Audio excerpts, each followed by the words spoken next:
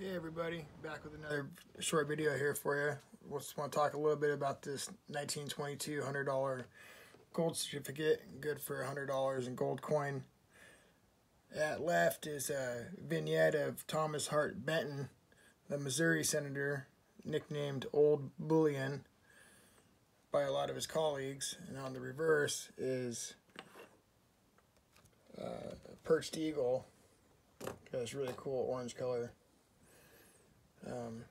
This note does have the notation for edge damage.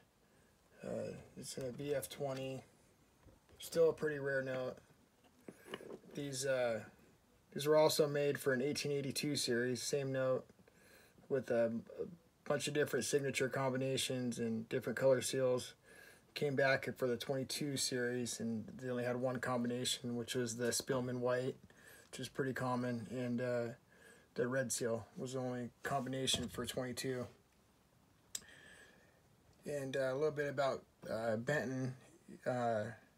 He was the champion and architect of the westward expansion, also known as Manifest Destiny, and was the author of the Homestead Act. So, pretty important guy in history. Was a real big supporter of President Andrew Jackson. Together they came up with strong banking reforms and pushed for the use of hard money in the form of gold and silver coin, which was how he earned his nickname Old Bullion. It's pretty fitting if you think about it, for him to be on a $100 gold certificate with a nickname like that.